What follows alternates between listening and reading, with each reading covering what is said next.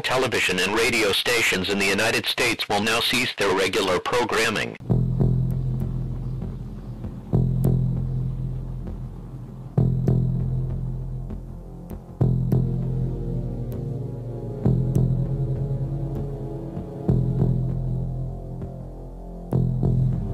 In the third year of King Belshazzar, the king of Babylon, a type of Antichrist, a vision appeared unto me, even unto me, Daniel, after that which appeared unto me at the first, as we saw in chapter 7 with the 4 beasts, which are symbolic of the one world system during the 5-month-long hour of temptation, which we'll see in this chapter also. And I saw in a vision, and it came to pass, when I saw that I was at Shushan in the palace, and Shushan can even mean a trumpet, as you can see in your Strong's Concordance, and it's when all 6 trumpets of deception are sounding at the same time that Satan appears as Antichrist, called the little horn in verse 9 of this chapter, as well as verse 8 of chapter 7. So Daniel was at Shushan in the palace, which is in the province of Elam, which means hidden, and the 4 hidden dynasties play heavily into this. And I saw in a vision, and I was by the river of Ulai. And as you can see in your Smith's Bible Dictionary, this is a river that flows into the Tigris, which is called Hiddekel in verse 4 of Daniel chapter 10. And remember that the Tigris is 1,150 meters high and 1,150 miles long. That's 2,300, just as we'll see in verse 14 of this 8th chapter of the book of Daniel. But first, we're going to see in verses 3 through 8 the events that lead up to the woe of the 5th trumpet when the 5-month-long hour of temptation begins. And it's the same thing we'll see in Daniel chapter 11 in the first 20 verses, beginning with the First World War, the result of which was the League of Nations, followed by the Second World War, which brought about the United Nations, as well as Kenite-occupied Israel, going up to verse 20 when the one who sends a raiser of taxes, which is the United Nations, is destroyed, after which the 5-month-long hour of temptation begins. So with all that in mind, Daniel chapter 8 verse 3, Then I lifted up mine eyes and saw, and behold, there stood before the river a ram which had 2 horns, and the 2 horns were high, but one was higher than the other, and the higher came up last. Ephraim and Manasseh, ultimately, that is to say the British Commonwealth and the United States of America. I saw the ram, which is a male sheep, pushing westward and northward and southward, so that no beast might stand before him, neither was there any that could deliver out of his hand, but he did according to his will and became great. But as it's written in the last verse of Isaiah chapter 9, Manasseh Ephraim, and Ephraim Manasseh, and they together shall be against Judah. In the 2 world wars, where Germany was used by the shadow government of the Kenites to bring about first the League of Nations and then the United Nations in 1945. And as I was considering, behold, an he-goat came from the west on the face of the whole earth, and touched not the ground, because it's symbolic of the shadow government of the Kenites, the hidden dynasties of education and economics having been globalized in 1830 and 1913, immediately followed by the World Wars, which is when through Germany, that is to say Judah, they brought about the United Nations in 1945, after the 2 world wars, globalizing the hidden dynasty of politics. And in 1948, Kenite occupied Israel, the globalization of the hidden dynasty of religion. And the he-goat had a notable horn between his eyes, not a great horn, but a notable horn, Judah that is to say, and this is why we see Ephraim, Judah, and Manasseh symbolized by 3 horns in Daniel chapter 7 verse 8. But first we see the result of the first 2 world wars, Manasseh Ephraim, Ephraim Manasseh, and they together shall be against Judah, which is the notable horn in Daniel chapter 8 verse 5. Not the great horn, that's not until after the 2 world wars when the United Nations came into being, and we'll see that in verse 8. And he, the he-goat that is to say, using Germany during the world wars, came to the ram that had 2 horns, which I had seen standing before the river, and ran unto him in the fury of his power. And I saw him come close to the ram, and he was moved with choler against him. And you'll see this word choler also in Daniel chapter 11 in the 11th verse, which has to do with this same time period. And smote the ram and brake his 2 horns, and there was no power in the ram to stand before him, but he cast him down to the ground and stamped upon him, and there was none that could deliver the ram out of his hand. The United Nations coming into being in 1945, followed by Kenite-occupied Israel in 1948. A direct result of the world wars, a victory for Ephraim and Manasseh seemingly, but in all reality it was just the opposite. Therefore the he-goat waxed very great, and when he was strong, the great horn, which is the United Nations, nations, in my opinion, was broken. The same word is destroyed in the Hebrew as in Daniel chapter 11 verse 20, and for it came up four notable ones toward the four winds of heaven at the woe of the fifth trumpet at the beginning of the 5-month-long hour of temptation, the ram becoming the lion of Daniel chapter 7 along with Judah, those three horns which symbolize the Christian nations, with the bear being symbolic of the non-Christian nations headed by Edom, which means red, and the he-goat becomes the leopard of Daniel chapter 7 at the woe of the fifth trumpet, the Kenites and their four hidden dynasties providing the infrastructure of the one world system, with Daniel's fourth beast being made up of Satan and his angels. Then after the deadly wound, Satan appears as Antichrist, and those three horns are plucked up by the roots, and out of one of the four beasts of Daniel chapter 7, obviously the fourth beast, came forth a little horn which waxed exceeding great. And this word little has to do with time, as you can see in your Strong's Concordance. The word in the Hebrew is number 4704, which is the feminine of number 4705, adverbially a short time, the sixth trumpet only lasting for 2.5 months. So a little horn, Satan in his role of Antichrist, waxed exceeding great toward the south and toward the east and toward the pleasant land. He'll appear in Jerusalem at the sixth seal, the sixth trumpet, and the sixth vial, and it waxed great even to the host of heaven, and it cast down some of the host and of the stars to the ground and stamped upon them, meaning most Christians will die spiritually when they worship Satan instead of Christ, which is what Antichrist means. And notice in Revelation chapter 6 verse 13, which is the sixth seal, we see the stars of heaven fell unto the earth there also. The third you can read of in the sixth trumpet in Revelation chapter 9, slain spiritually when they worship the false Christ. That's when Ephraim, Judah, and Manasseh are plucked up by the roots, because they're no longer Christian nations at that time. Yea, he magnified himself even to the prince of the host, claiming to be Jesus, when he's really that old serpent called the devil and Satan, and by him the daily sacrifice was taken away and the place of his sanctuary was cast down. The daily sacrifice of a Christian being to sacrifice your time to serve the true Christ. That'll be taken away from most Christians, because at that time they'll begin serving the false Christ, which is the in their right hand part of the mark of the beast, which is also in their forehead, because it's the deception that causes them to worship the devil instead of Christ.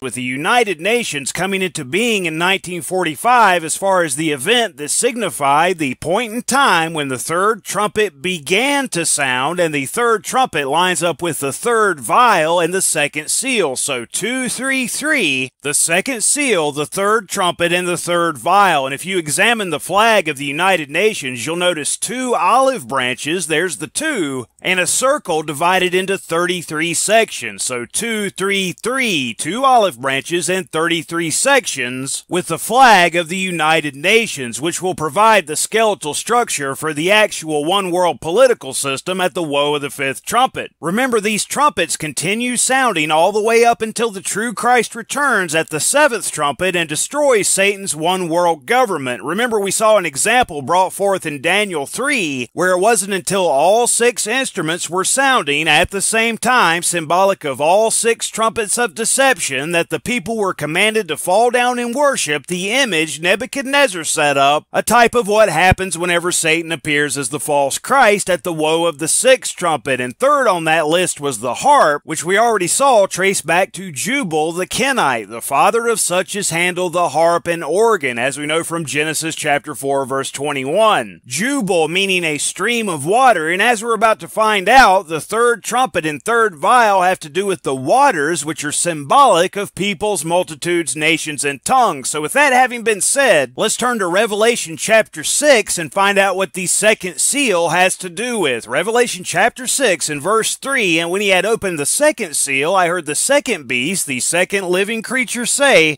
Come and see. And there went out another horse that was red, and power was given to him that sat thereon to take peace from the earth, and that they should kill one another spiritually ultimately whenever Satan appears, and there was given unto him a great sword. And as Christ said in Mark chapter 13 verse 7, And when ye shall hear of wars and rumors of wars, be ye not troubled, for such things must needs be, but the end shall not be yet. So when you hear them cry peace and safety and the one world political system kingdom written of in Revelation 13 emerges at the woe of the fifth trumpet, that's when the end, that is to say the final 5 months before the true Christ returns, is upon us. And that doesn't happen until Satan and his angels are cast from heaven unto the earth. That's at the woe of the fifth trumpet, and that's when all 4 of those beasts you can find written of in Daniel chapter 7 rise up together in a one-world political system, and that happens once the great horn of the he-goat written of in Daniel chapter 8 verse 8 is broken, so to speak, and then 4 notable ones, the lion, the bear, the leopard, and the 4th beast, replace it at the beginning of the 5-month-long hour of temptation. So the king of the south shall come into his kingdom and shall return into his own land, signifying the end of World War I. So here we see the end of the description of the first king of the south, the United Kingdom and the British Commonwealth during World War I, Ephraim being one of the horns on the ram we saw in Daniel chapter 8. Next we'll see the second king of the south, Germany, which is Judah, in the Second World War. And remember, the result of the First World War was the League of Nations, and the result of the Second World War was the United Nations, which is the great horn of the he-goat of Daniel chapter 8. But his son shall be stirred up and shall assemble a multitude of forces, and one shall certainly come and overflow and pass through. Then shall he return and be stirred up even to his fortress, and the king of the south shall be moved with choler, Germany being the notable horn of the he-goat in Daniel chapter 8, not the great horn, but the notable horn used by the Kenites in the world wars to bring about the great horn of the he-goat at the end of World War II, the United Nations. You'll see this word choler in Daniel chapter 8 verse 7 as well, and remember the last verse of Isaiah chapter 9 where it says Manasseh Ephraim and Ephraim Manasseh, and they together shall be against Judah. And so it was in both world wars. And the king of the south shall be moved with choler, and shall come forth and fight with him, even with the king of the north, Soviet Russia, and he shall set forth a great multitude, but the multitude shall be given into his hand. And when he hath taken away the multitude, his heart shall be lifted up, and he shall cast down many 10,000s, but he shall not be strengthened by it. And you can read about the aftermath of World War II in the book of Obadiah. The king of the south in 1945 becoming Manasseh, which is the United States, who was used by the Kenites to bring about the United Nations that same year, which was when the third trumpet of Revelation chapter 8 began to sound. And in 1948, Kenite-occupied Israel came into being, which is when the fourth trumpet began to sound. 21 years later, in 1969, the fifth trumpet began to sound, 5 being grace in biblical numerics. And in my opinion, Russia's entry into Syria in 2015 is where Daniel chapter 11 verse 13 fast forwards to, and this is all gone into in greater detail in the Daniel 11 hypothesis on biblicalresearchlabs.com. For the king of the north shall return, the third king of the north, which is the Russian Federation, and shall set forth a multitude greater than the former, and shall certainly come after certain years with a great army and with much riches. And in those times there shall many stand up against the king of the south, the United States, at this point in the chapter, the other horn of the ram back in Daniel chapter 8. Also the robbers of thy people, the he-goat of Daniel chapter 8, shall exalt themselves to establish the vision, but they shall fall. Those who claim to be of Judah and are not, but do lie, that goat fig nation, who through their 4 hidden dynasties operate out of all the nations of the world, twisting reality in the minds of the biblically illiterate. It's a Kenite-occupied planet in all reality, so don't deceive yourself by focusing exclusively on one geographic location. So the king of the north, the Russian Federation, shall come and cast up a mount and take the most fenced cities, not just in Syria, but globally also, with communistic atheism by stealth through politics and the left-right paradigm symbolized by Ammon and Moab. And also at this time we see what will become the bear of Daniel chapter 7 formulating, which is the Ezekiel 38 confederacy. And the arms of the south shall not withstand, neither his chosen people, the elected officials Americans think will save them from globalism, you could even say, neither shall there be any strength to withstand. The New World Order, as it's called, cannot be stopped because it's the one world political system of Revelation 13.